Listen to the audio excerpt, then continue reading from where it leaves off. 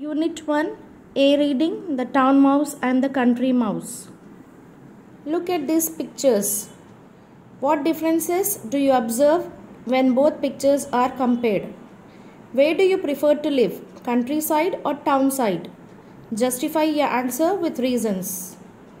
What is your favorite place, town or a village, and why? Observe the images carefully and answer the following questions.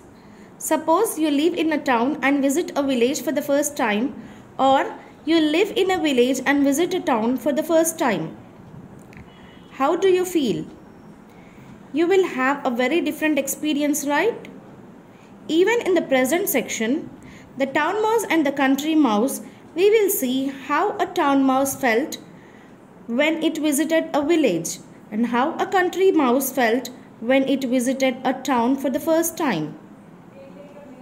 Let us begin with the lesson, the town mouse and the country mouse. The town mouse and the country mouse were cousins. They often wrote to each other. One day, the country mouse got this letter from his cousin. Here is the letter. Kitchen cupboard, Mousetown, 11th March 2012. Dear cousin, I have been ill with cough and my doctor feels I need a holiday. He has advised me to spend a week in the countryside. May I stay with you? Please give me an early reply. With warm regards, yours affectionately, Town Mouse. To Country Mouse, the mouse hole, mouse country. Receiving the invitation from the country mouse, the town mouse packed his bags and caught the next train to the countryside. The day was bright and sunny, and soon the town mouse began to feel hot in the train. However, there was nothing he could do about it, so he grumbled to himself while the train chugged slowly into the country. I wish there was an air-conditioned coach, he said to himself. I feel very uncomfortable here. The country mouse was waiting at the station. Oh cousin, the town mouse said as soon as he got off the train. The train was dreadful. I feel terribly hot and thirsty. I hope you have something ice cold for me to drink at home. Well, I have some water, said the country mouse, but I can look around for some coconut water if you like. Coconut water? Asked the town mouse in horror. Don't you have any orange juice or lemonade? I am afraid not, replied his cousin. But I found a very nice piece of root today and a tender bit of sugarcane. I am sure you will enjoy that. Root? Sugarcane? The town mouse exclaimed. But I don't eat raw food like that. The country mouse said, this is what we eat in the country. So I am afraid you too have to eat this. Try it, it's not bad. The town mouse did not enjoy his dinner at all. He nibbled at the root and sugarcane and then said he wanted to sleep. The country mouse showed a corner in the mouse hole and said, there you are, you can sleep there. On the ground? Asked the town mouse. Do I have to sleep on the ground? Yes, this is how we sleep in the country, his cousin answered. As the town mouse lay down on the hard, cold ground, he suddenly thought of something. Cousin, he called out. Yes, what is it? The country mouse asked. Why is it so quiet here? Where are all the cars and lorries? Where are the radios and the televisions? Where are all the lights?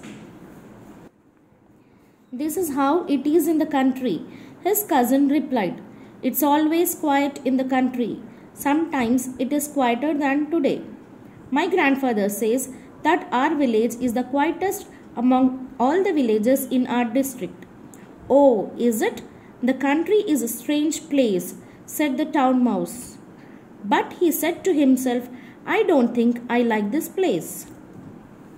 Next morning, the town mouse found that there was no breakfast ready. his cousin told him that they had to go to the nearby farm in search of food. "We are sure to find something there," he said, "a nice piece of fruit or a tender bit of sugar cane." But the town mouse had enough. "Thank you, cousin," he said, "but I think I will catch the next train home.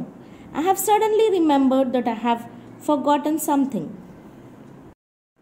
A few days later, the country mouse wrote to his cousin, the town mouse. "Here is the letter. Mousehole, Mouse Country, 22nd March 2012. My dear cousin, I hope you are well. I am worried about you.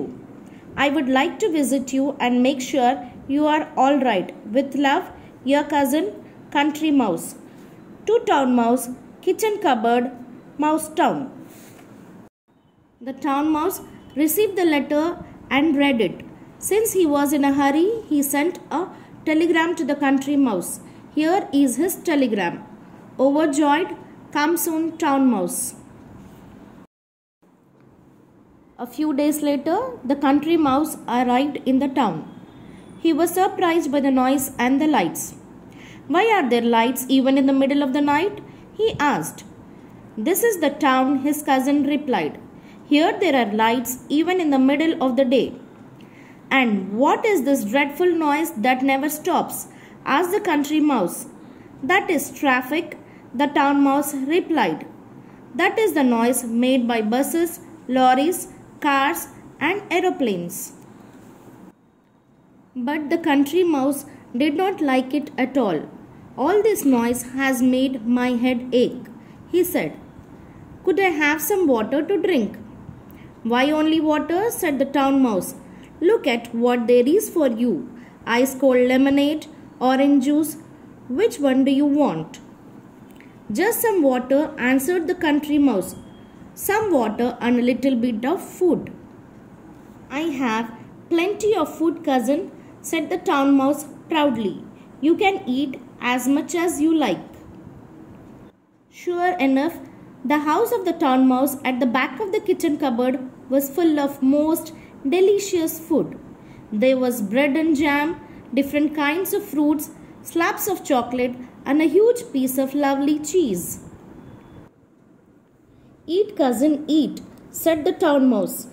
But just then there was a sound like a thunder, and the town mouse shouted, "Run, cousin, run, run."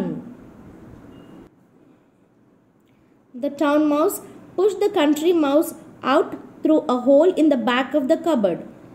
The country mouse felt his heart beating very fast. "But what is it?" he asked. "Shh," whispered the town mouse. "Wait."